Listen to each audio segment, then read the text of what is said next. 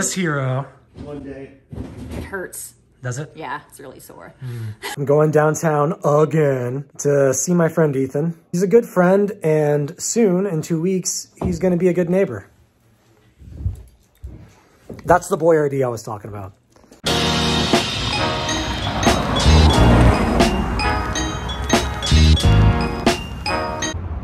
I haven't seen Ethan a lot during this pandemic because he's kind of a high-risk individual. But you know what they say, high risk, high reward.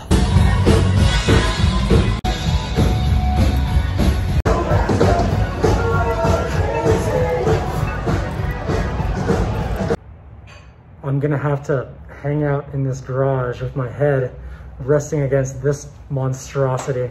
That's the greatest thing you've ever seen. Ugh. Gross.